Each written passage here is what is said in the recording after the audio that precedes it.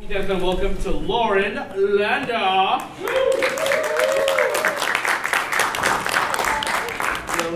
Hi, Ron. Hi, Lauren. How are you? I'm good. How are you? I am fantastic. Yay! All right, so just for people who don't know, please introduce yourself and what you do and why you're so amazing. Oh, thank you. Stop it. No, please don't. I'm Lauren Landa. I'm a voice actress from Los Angeles. I've done voices for various anime and video games. Some titles that you guys might know me from. I was Annie Landhart in Attack on Titan. The new Sailor Neptune in the Viz Media dub of Sailor Moon. Most recently, I was announced as Nao Tomori in the anime Charlotte. You look like an older version of Opie, good sir, in the back. I appreciate that. Sons of Anarchy all the way. Let's see what else. I was also Squiggly in the video game Skullgirls. Most recently, I was announced as Karin Kanzuki in Street Fighter V. This is where my brain starts to go. Bleh. Kyoko Sakura in Madoka Magica, and Lychee Fei Ling in the Blaze Blue game franchise. Just all around awesomeness. I can keep it on going if you want me to. But. No, it's fine. I'll open the floor to questions now. So, questions? No. Oh, there you go, right there. Yes. I'm sorry, please state your name and your media outlet that you represent. Oh, yes, thank you. Colin Bigham with the podcast Opinions May Vary. Hi, Colin. Hello there. Thank you for coming. I'm very excited to chat with you. You've done so many different characters. Is there one in particular that's a role that you're particularly proud of that really sticks out? Like your favorite character that you played? I always say that it's pretty difficult to pick a favorite character because it's like picking your favorite child. And you never know what that favorite child's going to do if they find out that you pick another favorite child. That's always really dangerous. This guy is thinking that I'm crazy. Anyway, I happen to love all the characters that I've played, but there are, I think, two in particular that are very dear to my heart. The first being Annie from Attack on Titan, because it was my first. It was my first project with Funimation, and Funimation, I know so many people over there, and I love to work with them, and they are practically like family to me. So that was very special, again, with it being my first project with them. And also how I'm able to play Sailor Neptune now in Sailor Moon, because I was a huge Sailor Moon fan growing up. And Sailor Neptune actually became my favorite character when I was a kid. So it's kind of full circle now that I'm actually playing her, and it's kind of a dream role for me. So she's very near and dear to my heart as well. So I hope that answers your question in some way.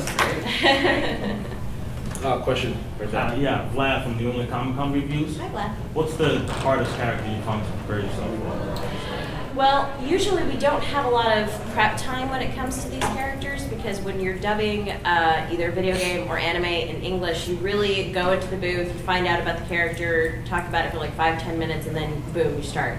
But as far as recording-wise, I was in a video game called Dragon Guard 3, and that's a Square Enix game, and it's a beautiful game. The character that I play is actually called One, and I have done a lot of fighting games, a lot of RPGs. I've never screamed so much in a video game, and it was a lot of fun, and I'm really happy with how it came out. She was pretty difficult, but she was so much fun to play. So. Right there. Jason Leonarski, Cosplay NYC Magazine. Hi. How are you? Good, how are you? Pleasure. I wanted to know, you were talking about screaming just a second ago, how do you prepare your voice for when you're about to start recording in the booth? Either if it's a morning session or an afternoon session, I try to keep the talking to a minimal. I try and rest my vocal cords as much as I can. I also hydrate myself like crazy because that's incredibly important. I also sleep. I get a good night's sleep beforehand because sleep is very important in that aspect.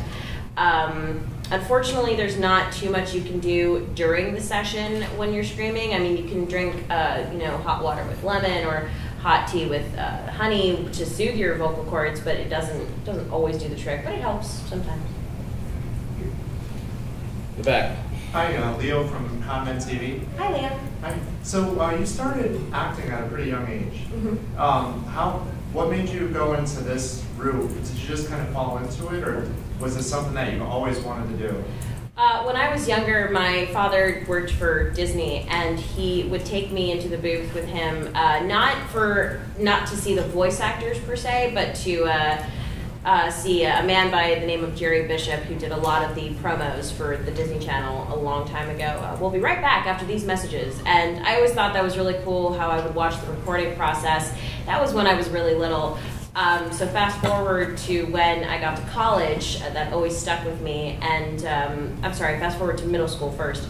Got into anime. I was introduced to Sailor Moon, which was the first anime that I ever saw, that I ever watched. So now fast forward to college, where I'm about 17, 18 years old, and I am an anime fan, and I am also an actress and all that, and I take a voice and diction class, and the actress who was teaching that class was actually a voice actor as well for anime and video games. And her name is Peggy O'Neill. She is very talented, and she hooked me up with a workshop. She basically suggested, hey, you should try and, learn more about this, some stuff that I can't offer to teach you. I said, sure, why not? That ended up me meeting Tony Oliver, who is a well-known voice actor, producer, director, who you guys might know him as Rick Hunter from Robotech. He's done a lot of other stuff, but my mind goes blank whenever I list Robotech, so that's what you need to know. And so I got into the booth for him, read a couple lines throughout his class, and he, I guess, liked what I could do, so he decided for me to audition for him for a show that was going to be produced over at Bang Zoom Entertainment. And then 3 months later, I was cast in my first anime show, which was a magical girl lyrical Nanoha. That is not easy to say 5 times fast. I tried. You're welcome. One or two more questions. You right there. CJ Maffris at ToonamiFaithful.com. Hi, CJ. Hello. Since you said Sailor Moon was your first exposure to anime in middle school, was it? Were you able to see it from Toonami? Was it from a different blog? Was it home media? How were you first exposed to anime?